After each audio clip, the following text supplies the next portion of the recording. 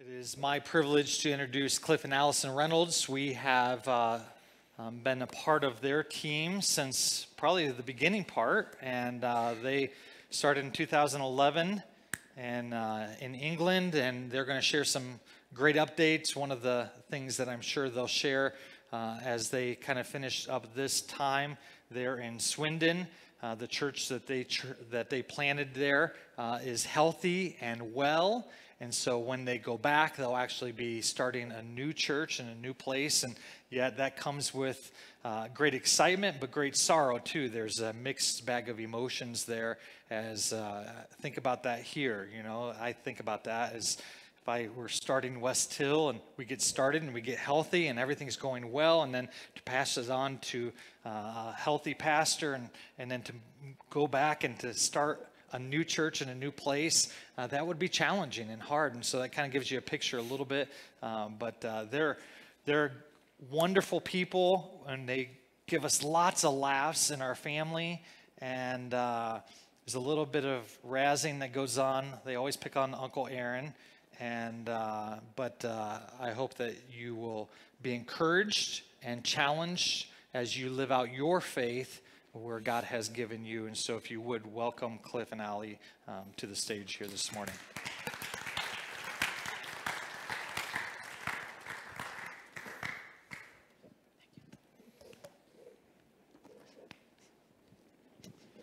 Well, it is great to be here with you this morning as we have the opportunity to share a little bit of an update with you. We were here on our last furlough 2 years ago, and so we'll just try to bring you up to date on where things are with us currently. We are the Reynolds family, as Aaron mentioned, Cliff and Ali, and our 4 children, Caleb, Hope, Josiah, and Isaac. They've gotten a little bit taller in the last 2 years. Caleb has passed dad now. Hope has passed mom now, and we're just waiting for the other 2 to pass us as well. But we serve as missionaries in the UK, in the country of England, with the Association of Baptists for World Evangelism, and we are involved in church planting. And I also serve as the field team leader for 5 units, ABWE units, on our field. We've been serving with ABWE for 15 years. We were appointed 15 years ago, and you can see on those pictures up there our rookie card with Caleb. He's grown quite a bit since then, but and we've journeyed along. So 15 years ago we were appointed. 12 years ago we were able to head to the field, and we were able to do our orientation. That was 2 years in a British church, learning about British culture and how to do church there. And then after that point, we moved to our church plant, and that was 10 years ago that we moved to Swindon to start the church plant that Aaron just mentioned about. And then it was the day before we came on furlough that we were able to be a part of the graduation service there, where we officially graduated that church, handed it over to the leadership there, and we were able to go on furlough and hope to be able to plant again. And God has just been so faithful over those years. And that's what I hope you hear through this presentation, is about God's faithfulness in the past, and therefore we can trust him that he will again be faithful. Our team in the UK has the following vision statement: to fulfill the Great Commission by multiplying prayer, disciples, leaders, and healthy evangelical churches in the United Kingdom. Which is a great need in a country where, we mentioned last time, only about 3% of the population knows Jesus as their Savior. And so we're just going to talk about those 4 different areas: prayer, disciples, leaders, and healthy evangelical churches, and how we have been seeking to fulfill that vision. So we've been multiplying prayer, or hoping to multiply prayer, amongst the people there in England, in our church, through lots of different ways, but a couple different ways. We had weekly prayer meetings, and those were often in our home, where we would come together and pray for the needs of the community, the needs for the church, and just a vision and leadership and guidance from the Lord as we continued making those steps towards building that church there in Swindon. We also did a week-long prayer time each year, and this was always a highlight of our time, where we would have the whole week would be set aside. Multiple times a day, we would go to different people's houses and we would pray together. And it was such a blessing, because many times before the week was up, the Lord would be faithful to answer some of those prayer requests that we were praying. And even those weekly ones as well, that would happen. By the end of the day, we would get reports from people how God had answered those prayers. And so that was such an encouragement and such a kind of powerhouse for how we were able to plant that church was through prayer. But then through multiplying prayer amongst our supporters here in the States, through our prayer letters, we send those out quarterly now. So if you haven't received those, you can sign up on our back table for those prayer updates. But we also have been trying to send out some prayer emails. Those are maybe prayer requests that are a little bit more urgent or something that's happening the next day that we were just asking for prayer. And then you can be a part of that event or whatever that was. And then we were able to give an update on how the Lord worked and how you can continue to pray. So again, we just thank you for those prayers and encourage you, if you're not a part of that or on that email list, make sure you get on that so you can be a part of praying for us. As we look towards the future, just a few things, 3 things in particular you could be praying for us as we look towards the new work that God's calling us to. We are going to be going back to the mother church to be forming a new team to go with us, kind of a launch team, to go into a new area in the town of Swindon. And so if you could be praying for that team that God would be gathering. We don't have the team yet. We're going to be going, building relationships, casting a vision, and seeking the Lord's help as we seek to develop that team. We also are praying that we would be able to move into the area. It's about 20 minutes from where we currently live. And praying that we might be able to find a house there. We've been looking over the past year, and there's, I think, only been one house that's really been suitable for our family as we rent houses in the UK. And so, but we know God has answered prayers before about that, so we'd appreciate your prayers. And if he doesn't provide and open a door for that, that's fine. We can continue living where we are currently. But then also a place for us to meet as a church. It's a new community. We'll be talking about it a little bit later in the update here. But we'll need a place to be able to meet. We don't have a church building. There is no land available to be able to do that, nor the money or funds to be able to purchase something. And so we often meet in schools or community centers. And we're hoping that we'll be able to meet in a school that's currently there called the Deanery. And so you could be praying with us about that as well. But God has been faithful in the past to answer our prayers, and we know that and we are trusting that he will be faithful to answer our prayers as we continue to pray to him. So the next thing is multiplying disciples. And we've been doing that in lots of different ways. What we talk about intentional gospel living. And that's basically just living our lives amongst the people that God has placed us, where he's placed us, in an intentional way to build relationships in order to share the gospel with them. Often this is the first opportunity for people to actually meet a Christian and a believer and to be able to be introduced to the church. So we have been praying over the years that God would intersect our lives with those that he's working in, and he has been faithful to do that. One of the current ways in which we are doing intentional gospel living is through American football. So Caleb, our oldest, has been playing American football there in Swindon on a community team. And it's been such a joy to be alongside the families there and get to know them with the intent of sharing the gospel, building those relationships. But it takes a lot of time. So it's not something we can just go and immediately share the gospel. We have to build the trust of the people. We have to build those relationships and show them that we really do care about them. So he's been playing for a little over 2 years, and it's been exciting to watch. It's exciting to see how God has opened those opportunities of conversation. One of those ways is through some of the home games. One of the first ones especially, we invited our church to come out and cheer on Caleb. Now, most of the people in the church know nothing about American football, nor care about American football, but they care about Caleb. So they came along, and you can see the bottom picture. There was about 30 to 35 people from our church that came. Our church is not that large, so it was a large percentage of our church. And the amazing part was that we could just constantly tell people, that's our church family. And it was important for them to see that, because for many of the British people, church is irrelevant. It doesn't matter to them. It's something that you would go to maybe way in the past. But to show them what a living church family looks like was very important for being able to open up those gospel conversations. And so we even had people from the other teams asking, who are all those people over there? How many parents do you have? And they were like, oh, well, that's just all for one kid. And so that was really exciting to be able to talk through with them. And it was really exciting, even as we've been on furlough, one of the other coaches, they had needed some help at one of the events they were running. And they actually wrote to us and said, is there any way that your church gang could come along and help? So that just shows that they're seeing a difference. They're seeing the family feel, the people serving in lots of different ways, and that's opened up opportunities. We've built relationships with the coaches as well. One of the coaches we've even been able to have at our house. We've invited him to church events. He's come along to some of our outreach events.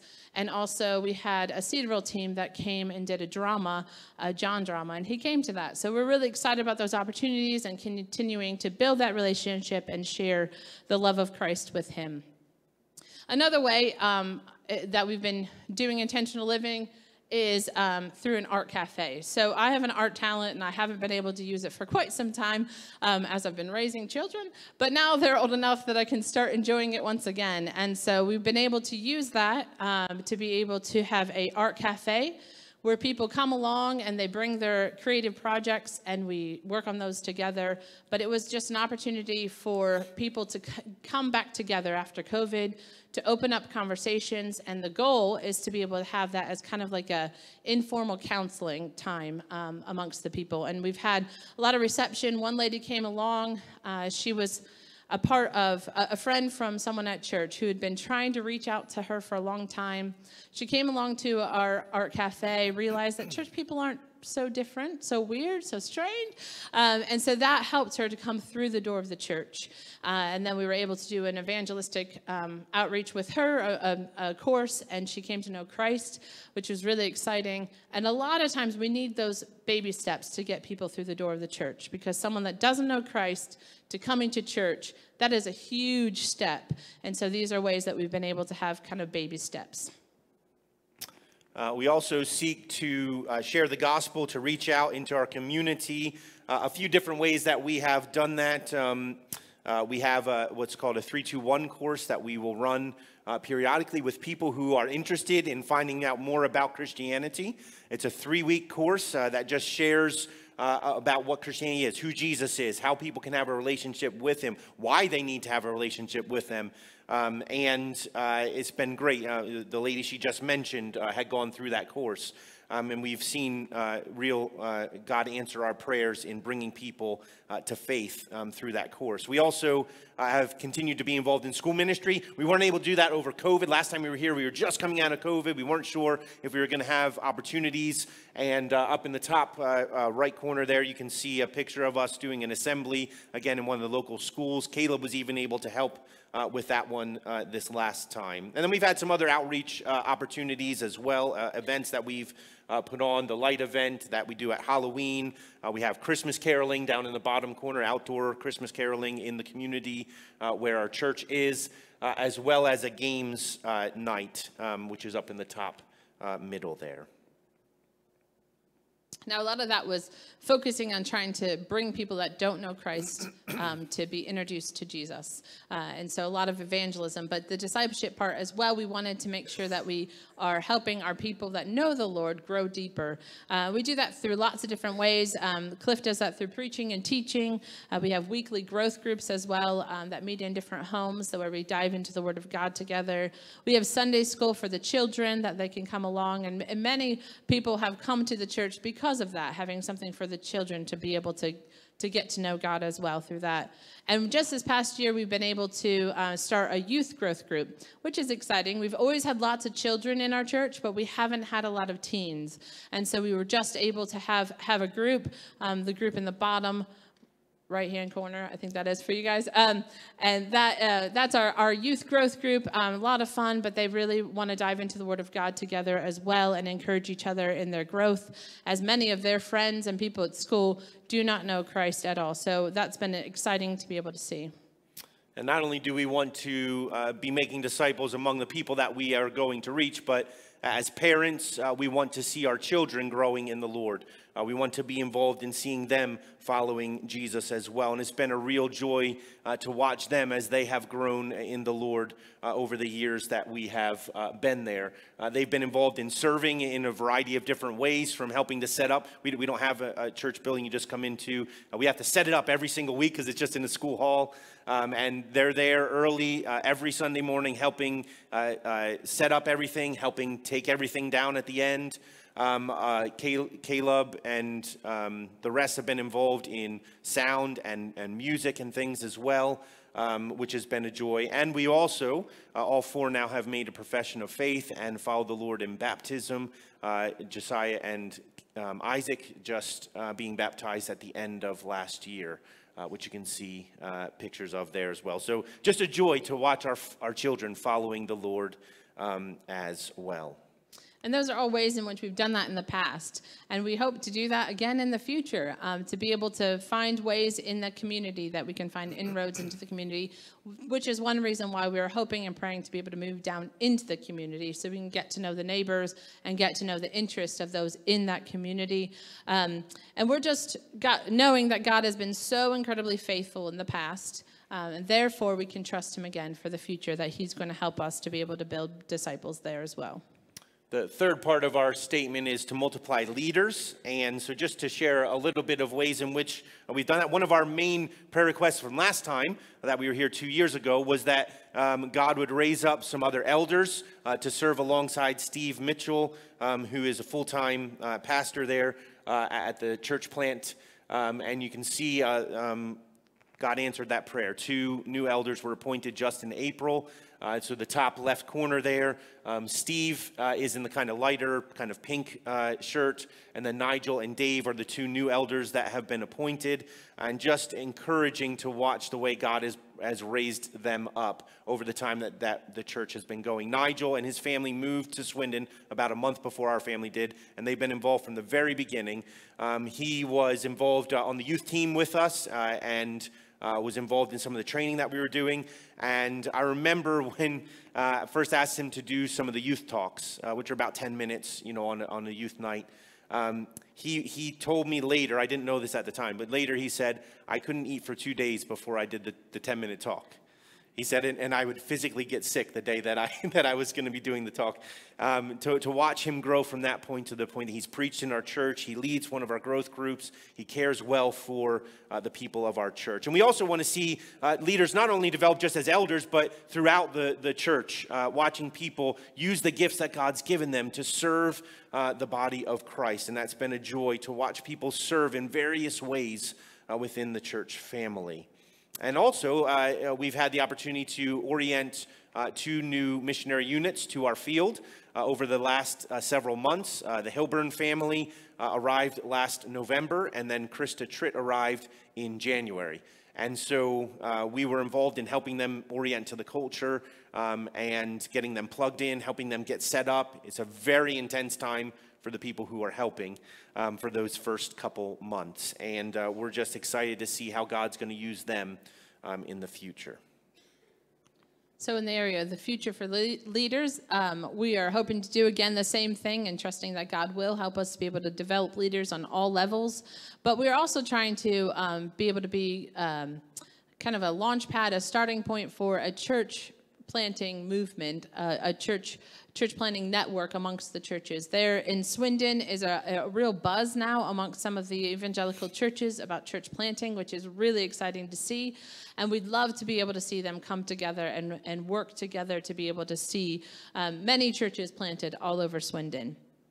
And another thing we're trying to do is with our ABWE team, we're trying to bring together kind of a platform, a place where they can come and people can come that are going to be trained in those different levels of leadership to know what kind of training they need. If COVID didn't teach us anything, it did teach us that there is so many resources available all over the internet, all over that you have access to so much training. And instead of us reinventing the wheel, we're hoping to be able to find good training and bring it together into a platform for people on whatever level that is, whether it's a ministry leader, whether it's a growth group leader, whether it's a deacon, whether it's one of the elders, that they could kind of come to that spot and be able to find what things should I be being trained in. So that's something as a team, ABW team, we're trying to kind of bring together.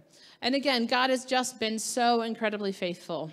Faithful in bringing up those leaders. Like we said, we've been praying, and you were praying with us for God to raise up those leaders in our church plant. And God has been faithful to do that. And again, because of his faithfulness in the past, we can trust him again to be faithful in the future to develop new leaders in the new location. The last part of our vision is to multiply healthy evangelical churches in the United Kingdom. And we've been involved as a team in doing that over the years that we've been in England.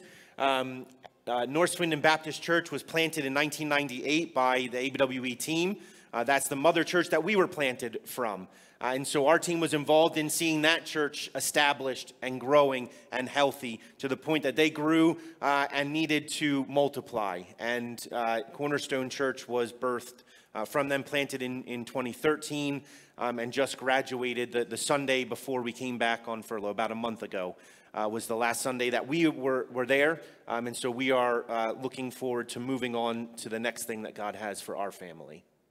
And once again, we're looking to plant a church again. We're looking in the area of Whitchelstowe, which Whitchelstowe is in the south side of Swindon. Swindon right now is the third fastest growing area in England.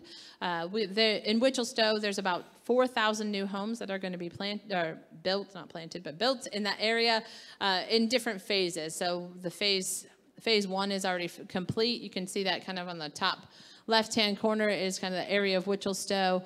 On the bottom where we're standing is where we're hoping to be able to plant that church. And again, there wouldn't be any church buildings. No longer do they even set aside land for church buildings. They don't even plan to build any Church of England churches. There is no plans for churches. So there's a need for a gospel light there in a new community, and we're hoping to be able to be a part of that. There's also excitement that's happening amongst, like I said, the churches. The scope of church planting in Swindon is huge because they're not only building in the south side, they're going to be building on the east side as well, the eastern villages, and that's going to be 8,000 new homes in the next couple of years. And so the mother church, North Swindon Baptist Church, is not only looking to plant one church, but also looking to plant several churches. And so there's an excitement that potentially we could be a part of multiple churches, helping them along the way to be able to plant those churches. So there's just a real excitement for church planting, for the excitement of what God's doing. He's doing something amazing in Swindon, and we're so excited to be able to be a part of that. And once again, like I said, God has been faithful. He has built these churches. He has grown them. He has allowed them to continue to be healthy. He is the one that's bringing this excitement about church planting as well. And so therefore, we can trust him in the future that he's going to help us as well to plant this church. And we have faith that he's going to help us plant a lot more churches, not just this one church. So we're just excited to be a part of it, kind of along the ride with the Lord as he's doing amazing work there. So I'm going to allow Ali to go ahead and take a seat. And we have our picture of our latest prayer card up on the screen there. They're back on our table. Would love for you to take one, put it up on your fridge, keep it in your Bible, whatever you do with them. But we really do value your prayers. And our contact information is on the back, our website and things as well, that you can get into contact with us from. And now we're going to transition to looking at God's Word together. If you have a Bible, go ahead and turn to Deuteronomy chapter 3. Deuteronomy chapter 3. Deuteronomy is the fifth book in the Bible. Genesis, Exodus, Leviticus, Numbers, then Deuteronomy. And we're going to be looking at chapter 3 for our remaining time together. As we think about the subject of confidence in God's faithfulness, we spoke about God's faithfulness in our presentation of the way that God has been faithful in the past and how we're trusting his faithfulness in the future. And in Deuteronomy 3, we want to be thinking about this subject of God's faithfulness as well. Now, it might not be the first place you would think to turn if you were going to be thinking about God's faithfulness. It might not even be the first place you would turn at all in God's word. Sometimes it might be a place that some people would avoid, but it's so rich. It's so helpful for us as we hear God speaking to the nation of Israel through Moses. And as we think about God's faithfulness, we need to ask the question, why should we trust God? Is it really worth trusting God? I mean, we live in a world that is... in one of the songs, it talked about chaos, right? He brings our chaos back into order. We live in a world that is broken, that is cursed by sin. And as a result of that, all of us face all kinds of difficulties in this life, challenges, whether it be financial or relational, concerns with your health or a work situation, a loss of a loved one, or maybe you're fearful and anxious about the future. There's all kinds of things. I'm sure I could list a whole number of other things as well. But as you look at your life, I'm sure there are things that you look at and you think, how can I trust God's faithfulness as I'm facing these things in my life? Well, Israel was facing some challenges as we come to Deuteronomy chapter 3. Just to bring us up quickly to speed here, the nation of Israel is on the eastern shores of the Jordan River, waiting for God's instructions to go into the promised land. And as they are preparing for that, Moses is speaking to the nation, and this is after 40 years that they've just spent wandering around in the wilderness, a trip that should have taken them about 2 weeks. And for the last 40 years, they've been wandering around because of their disobedience to the Lord, their lack of trust in Him. And in Deuteronomy chapters 1 through 3, Moses is giving a very brief history lesson to the people who are standing there getting ready to go into the promised land, to remind them how they had gotten to where they are and to encourage them for the future that lie ahead of them. 4 things that we want to consider this morning. And the first is this: God has been faithful in the past. This is verses 1 to 11. I'm not going to read the passage just for sake of time this morning. But in those first 11 verses, Moses is recounting the defeat of Og king of Bashan. At the end of chapter 2, he recounts the defeat of King Sihon as well.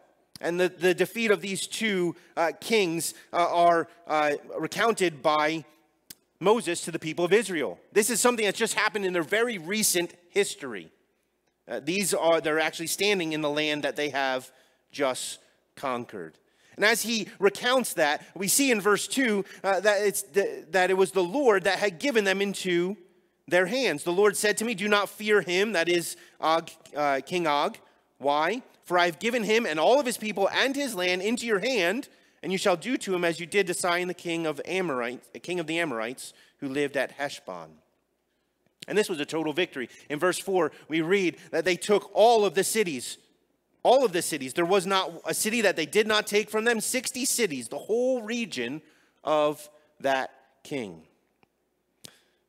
Now, as I was reading in Deuteronomy chapter 3, I was thinking about what comes in Deuteronomy chapter 1. As Moses is recounting their history, in chapter 1, beginning in verse 26, he speaks about the event at Kadesh Barnea when the people of Israel did not trust the Lord. When they had sent those 12 spies into the land and they had spent 40 days looking at the land, and they brought back some of the produce and they gave a report of the land. And 10 of the spies said, "The land is great, but we shouldn't go in."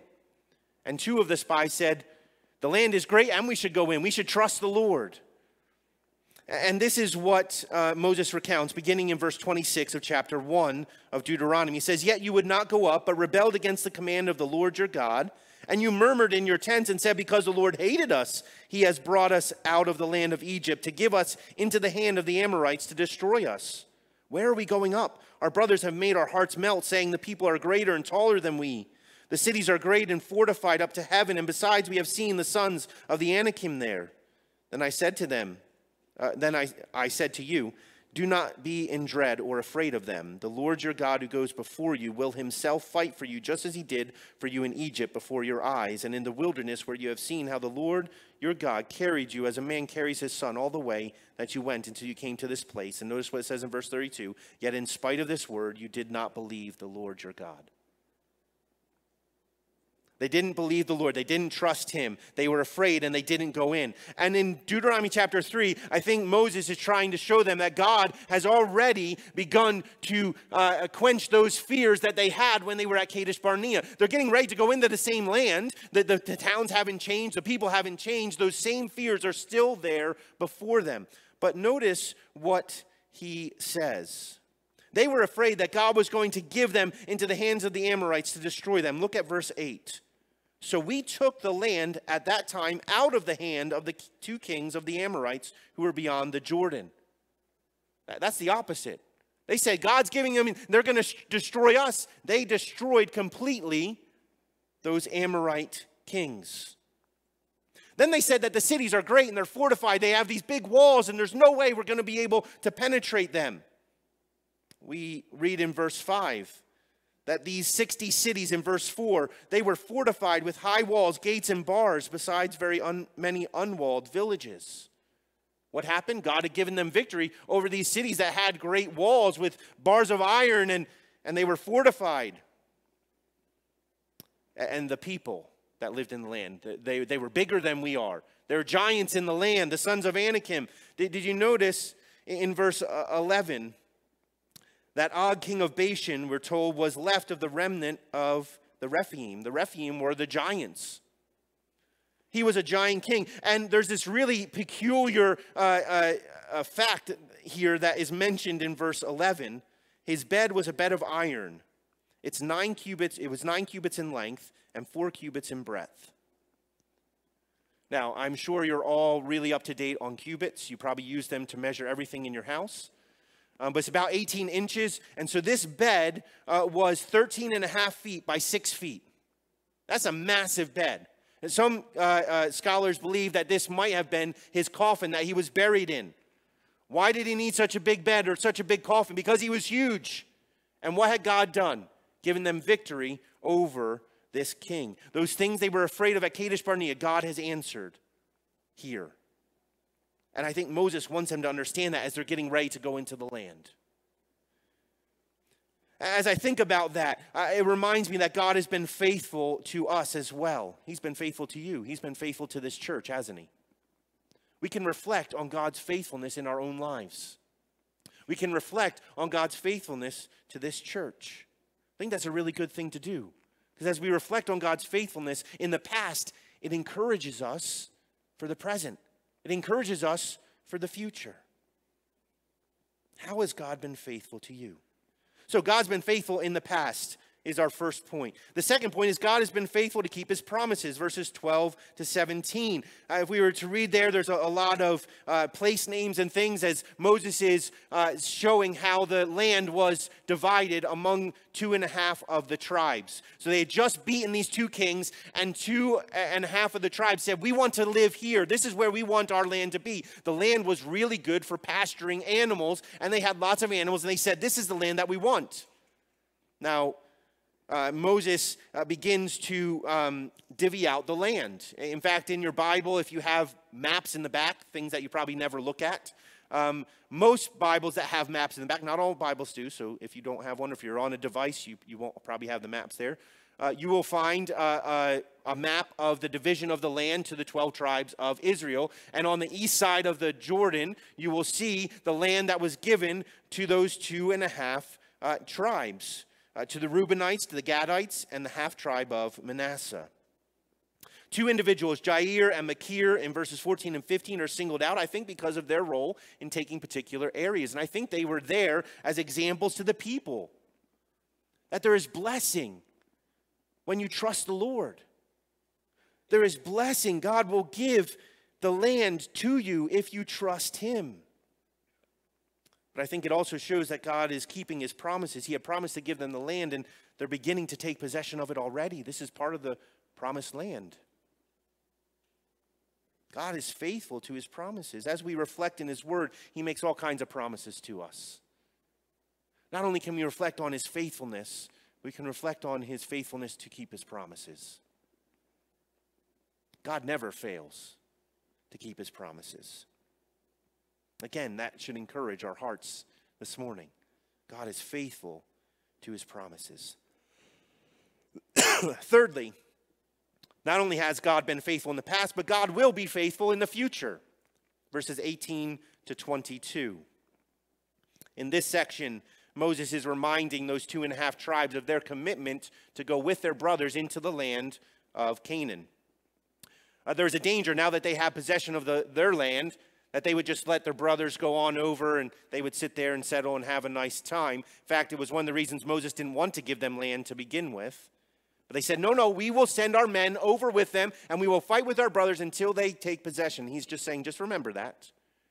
You see, the unity and solidarity of God's people was absolutely important. It was crucial for the nation.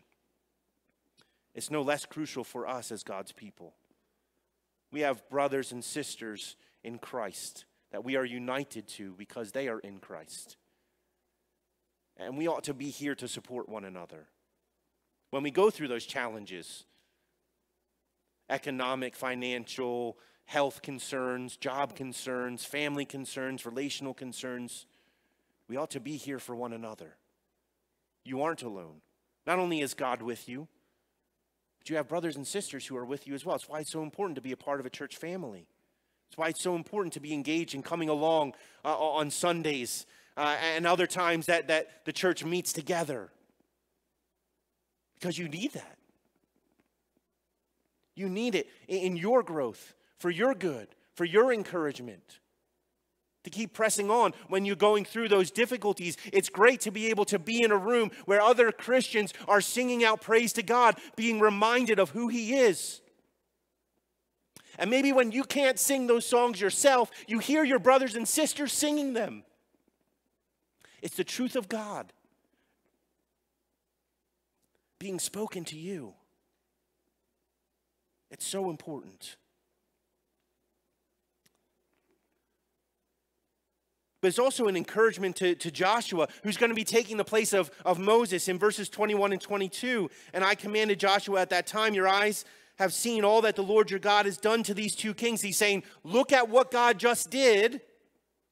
So will the Lord do to all the kingdoms into which you are crossing. You shall not fear them, for it is the Lord your God who fights for you. Doesn't that sound like what Moses had tried to encourage the people with that we just read in chapter 1 when they were at Kadesh Barnea, saying, Joshua, don't be like them. Now, Joshua was one of those two spies who said, we should go in. The land is great and God is with us and we should go in and take possession of it.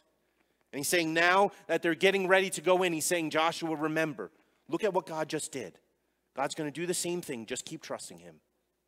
He will be faithful in the future. Because God will fight for you.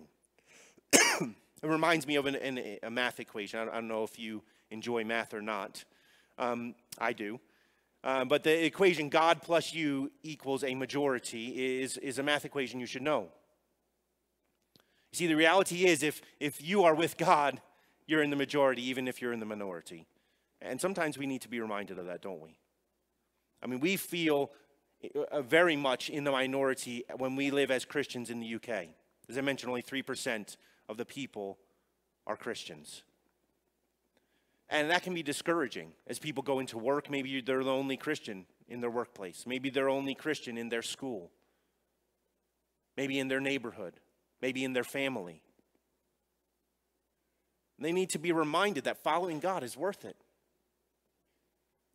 That if you're with him, you're on the winning side. That he will fight for you. In 2 Kings chapter 6, there's an account, I'll just read a few verses from 2 Kings 6 of Elisha's servant. An account of Elisha's servant in 2 Kings chapter 6, beginning in verse 15, because he needed to be reminded of this truth as well. It says, when the servant of the man of God rose early in the morning and went out, behold, an army with horses and chariots was all around the city. And the servant said, alas, my master, what shall we do? I mean, we're surrounded. There's no hope. We're in trouble. He looked around and they're surrounded by the enemy. How does Elisha respond? He said, do not be afraid. Seems like there's a theme here. Do not be afraid. For those who are with us are more than those who are with them. Now, if I was Elisha's servant, I'd be thinking, Elisha, I think you've lost your mind. Okay, maybe you've woken up a little groggy. Maybe you had something bad to eat. I don't know. But if you look out the doors, there are people all around us, and there's horses and chariots. We are outnumbered. What do you mean there are more with us than there are with them? And notice what Elisha does in verse 17. It says, then Elisha prayed, and he said, O Lord, please open his eyes so that he may see. So the Lord opened the eyes of the young man, and he saw, and behold, the mountain was full of horses and chariots of fire all around Elisha. See, the truth was that they had the majority. The problem was that the servant couldn't see that. And sometimes we don't see that in our lives. And we need to be reminded. We need to have God open our spiritual eyes to see that he is with us, that we are not alone, that we are together, that he is the one who protects us. See, when we fix our eyes on him, everything else seems small. Whatever your problem, whatever challenge it is that you're facing right now, often that's the thing that dominates your vision. It's the thing that dominates your heart, and you can't think about anything else. And it's huge. But when you begin to take a look at the Lord and you focus your eyes on him, put the Lord next to that thing, and all of a sudden that thing doesn't seem so big anymore. It doesn't mean it's not significant. It doesn't mean it doesn't matter. I'm just saying it's not as big as it was before.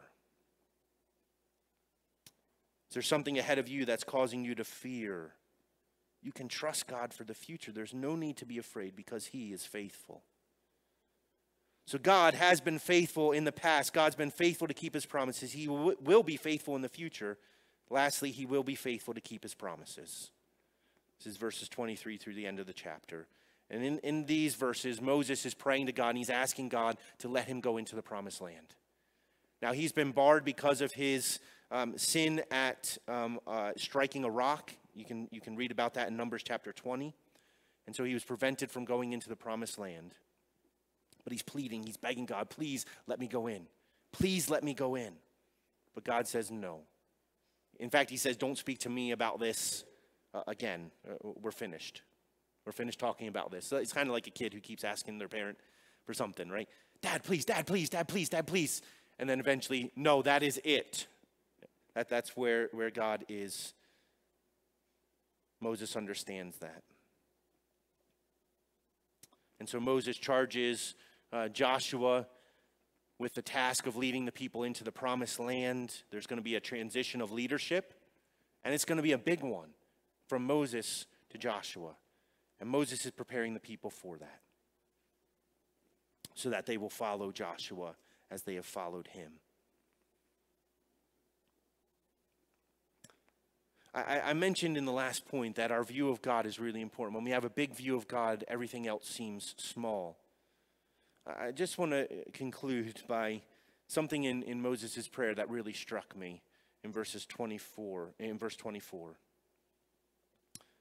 O Lord God, you have only begun to show your servant your greatness and your mighty hand.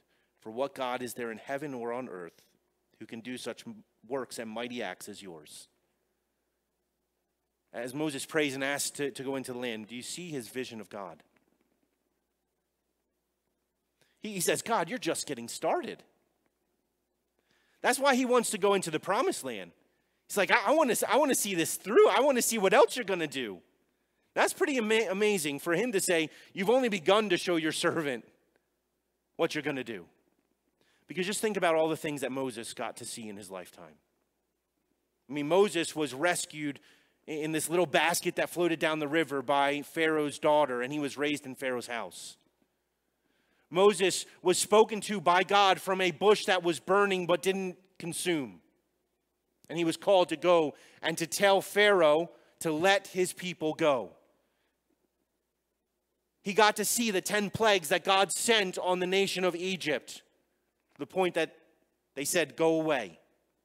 And as they were being pursued with the Red Sea in front of them, Moses held up his staff over that Red Sea, and it was divided, and they walked across on dry land. And then the waves came over the Egyptian army and drowned the rest of them. They then went to Mount Sinai, where God met with Moses, and he gave him the 10 commandments. He wrote on those stones with his own hand, and Moses held them in his hand. Moses was there up on the mountain. And he was there when God led them by a pillar of cloud and a pillar of fire.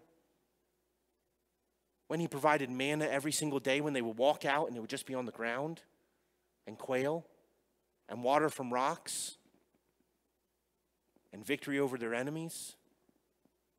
That's a lot of stuff. In fact, some of you are probably thinking, man, I'd like to just, maybe have one of those things. Maybe I could see the burning bush and we go outside and God could talk to me from a bush, or maybe just one of the plagues. That would be pretty crazy to see something like that. Or maybe I could go up on a mountain and God would talk to me. And yet he says God's just getting started.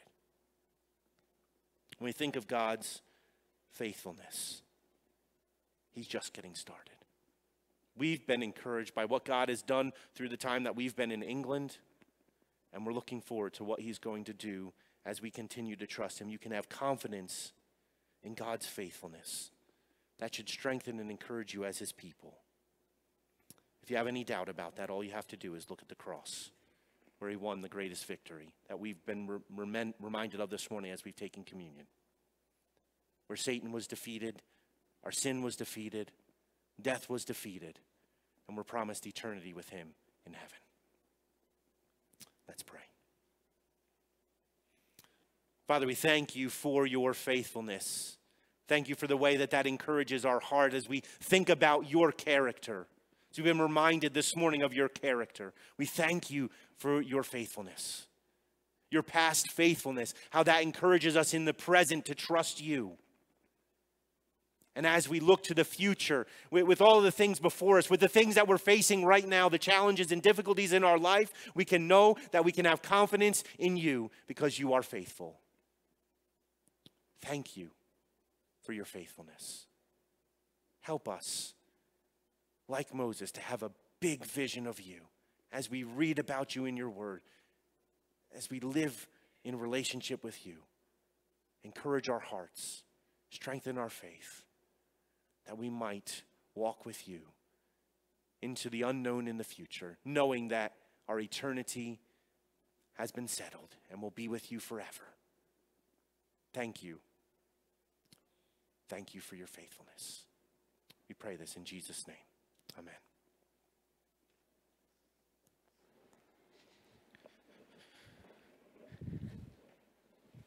Thank you, Cliff. Thank you, Ali. I'm going to let you guys slide out and head back to your table. And you guys want to join them or not? It's up to you.